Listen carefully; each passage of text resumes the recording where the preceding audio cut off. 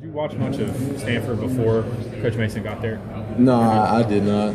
So you'd never kind of seen what he kind of built his reputation on it with that Stanford defense. Oh yeah, no. I mean, of course you heard about Stanford and everything just because how successful they were. But I'm glad that he's bringing that defense over here because just because of the success that they have, I feel as if they can be successful in the Pac-12 and do what they do to big time offenses like Oregon. That'd be beneficial to us bringing that over here. What did you do when you found out that he was going to be your coach? I imagine you had to do some sort of research. Did you?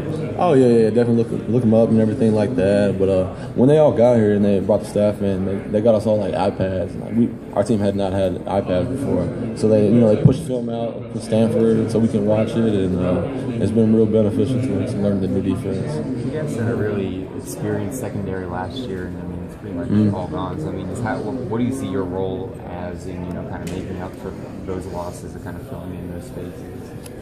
Yeah, we lost a few guys, Andre Howe, Kenny Ladler, Devon Marshall, Steve Clark, real great players for Vanderbilt.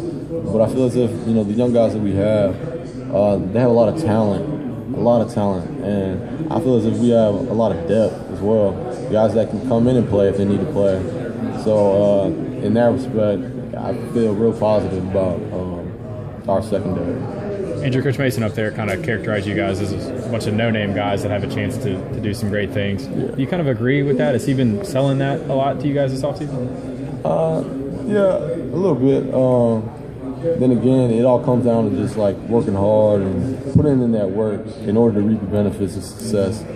And I feel as if his major point is just working hard and keeping that mindset that we are going to be successful and that we are going to win championships. Do you feel like you guys are kind of a no-name group that you won 9 games the past 2 years? And